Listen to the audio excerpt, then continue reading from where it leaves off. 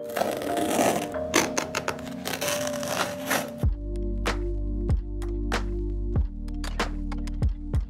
we're cutting in half what might be the best budget mock toe by Rock Rooster. This video is sponsored by Rock Rooster, and just like my other sponsored videos, I don't make any money if you guys decide to buy these. They just pay me to do the video, and then if you guys decide to buy them, you decide to buy them. That way it helps keep me unbiased and more, instead of selling the boot to you, I just kind of talk through it and you make up your own decision. But when I was originally talking to Rock Rooster about doing a sponsored video, we were talking about doing a Chelsea style work boot, and then after looking on their site, I saw these bad boys and I was like, we should do these. And the reason I wanted to do them was most budget mock toes have a plastic welt, and after like, I don't know, like a couple months of wearing, they start to crack and then your boots are ruined. Versus these, they have a leather welt, and I found that really interesting. It opens up a whole world of possibilities for resoling and the longevity of them. So let's start with the boot information. So the brand is Rock Rooster, and the model is the soft toe wedge work boot. That's the style, but the actual code of this style is AP611, and the name is Norwood. So if you want these particular ones, just make sure that last 5 digits is AP611 on the website. And they're made in China and they retail for $128 on their website. So let's start cutting this apart, starting with the toe and the tongue.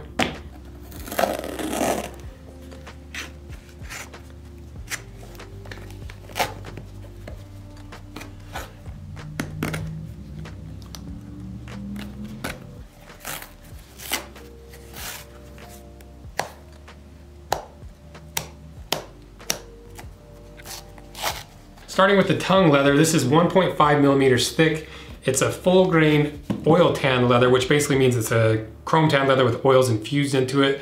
And it's also tumbled, and that's why you get this really soft, supple, malleable leather. And it looks like it's the exact same leather as the toe box leather or the vamp leather, but the vamp leather is 2 millimeters thick, so just a little bit thicker and maybe not as pliable. And then on the inside, you've got this kind of chevron pattern fabric on the inside. This is the Cool Max fabric, and on their website it says Cool Max is a brand name for a series of polyester fabrics developed and marketed by Invista, formerly DuPont Textiles and Interiors. And it kind of goes on to say that it's a moderately hydrophobic material that kind of wicks moisture away. Instead of that moisture sitting on your foot and in your sock, it wicks it away so you don't get the swamp foot. And then to the actual mock part of it, the little ribbed part around the toe, sometimes boot companies will put a hard plastic in there to give it the shape, and it gets really annoying because it breaks after some use, and if you step on it once, and it kind of deforms the shape of the toe. So I was glad to see that this one doesn't have any structure into it. It's just rolled leather to give you that mock toe look. So next, let's tackle the backstay and the counter and see kind of how that's structured.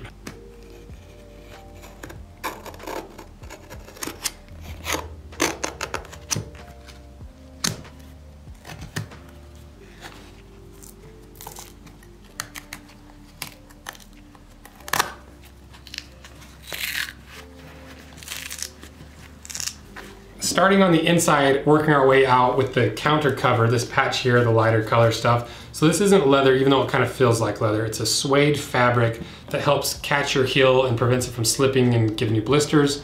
And then the counter is a plastic counter with some reinforcement in it. And both of these aren't the best materials, but for $128, it's pretty on par with what we've seen in other boots, whether it's the Doc Martens or the Timberlands, versus the other end of the spectrum, like the Nicks and the other handmade boots. You're gonna see a leather counter there, and this boot kind of is the opposite end of the argument when it comes to boots. The Nicks and the handmade boots, you're investing in something you're gonna wear every single day for several years. These boots are more of a 1-year work boot, a weekend warrior boot, or a stylish boot. So you're not paying for those high-end features and those really high quality things that you're only going to see the benefits from after years of wear. Moving to the leather, so this is the same leather as the Vamp. It's the tumbled oil tan leather.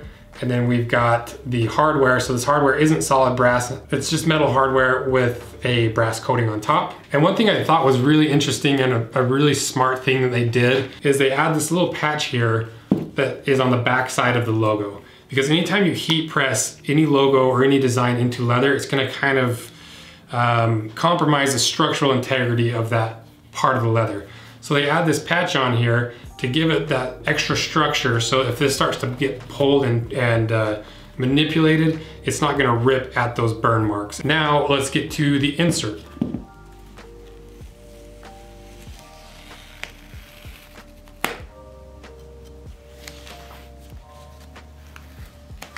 This insert is by far the thickest insert we've seen in any boot or shoe so far. This thing is 14 millimeters thick at the heel, so just over a ½ an inch thick. And you've got these two little spots of pour-on in the heel and in the ball of your foot. Now the next step is cutting it completely in half, and I can see there's a shank in here, so we're gonna have to go to the bandsaw for this one.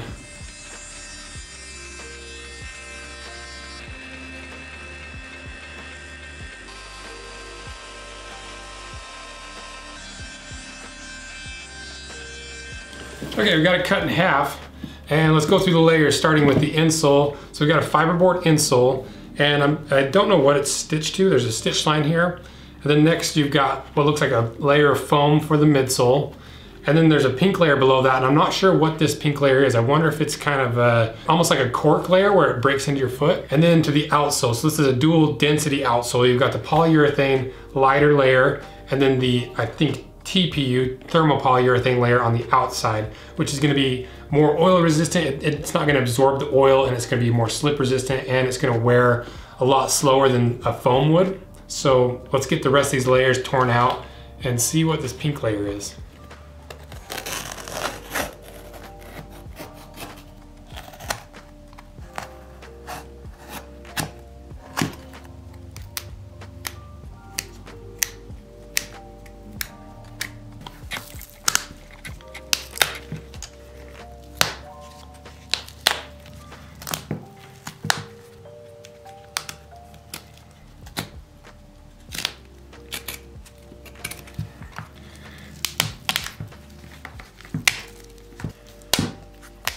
So this is really interesting. This outer stitch that would be considered the storm welt stitch, that flange of leather on the welt is usually stitched to the upper of the boot. That's just a faux stitch. It's just for decoration. But it's still Goodyear welted, and you've still got the stitch line that goes through the welt down into the sole, and then you've also got the stitch that is hidden underneath the welt that stitches the upper to the insole to the welt. So there's still two lines of stitches holding this boot together. The storm welt stitch just happens to be a fake stitch for decoration. And that kind of also answers our question about the pink layer. So this layer, I guess, would be considered the slip sole. It's what the welt is sewn to, and then the outsole is glued on. And there is a little teeny bit of a stitch right at the toe here, but that's to help keeping the toe from separating if you're kicking it a lot. But it's the same construction as a lot of the other mock toe boots out there. It's Goodyear welted, and it's got the sole glued on.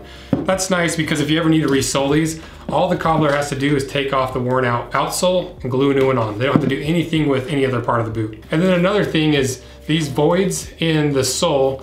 These can be good and bad. In the Vibram wedge sole, you'll see some holes drilled in the heel, and what that does is it reduces the weight and gives you a little bit more of a squishy feel. And I could not get the outsole to separate from this pink layer. So it's glued on there pretty well. I wouldn't be too concerned about it coming apart. A lot of times in a cheaper boot, you can really just tear these things apart, but this one's really strong. So overall, what do I think of this boot? I think it's pretty good for the price. You know, this is never gonna be as good of a boot as a Nix or a Whites or any of the handmade boots, but it's a fraction of the price. So if you're just needing a casual work boot, or you like the style of these boots, or you don't need it to last 5 years, this looks like it's a good option. I'm really glad that this welt is actually leather and that it's actually sewn correctly and that it's Goodyear welted, because that was the one concern I had going into this, is that maybe it was just glued together. But it's not. It's constructed really well, decent materials, especially for the price. The leather's good, the outsole is nice and squishy. Obviously there's some things that could be improved, like the counter. If you're not careful, you're gonna break that, and then the counter cover isn't leather, you know, and a few things here and there. But for the price, it's not bad at all. Let me know what you guys think. Have you owned a pair of these or the other alternatives, the more expensive alternatives? Have you had any issues with them? Have you liked them? Because these look really comfortable, and I've been wearing them in my shorts all day, and I think they're really comfortable. A lot of squish in there, and you guys know I'm a sucker for comfort. And thanks for everything. See ya.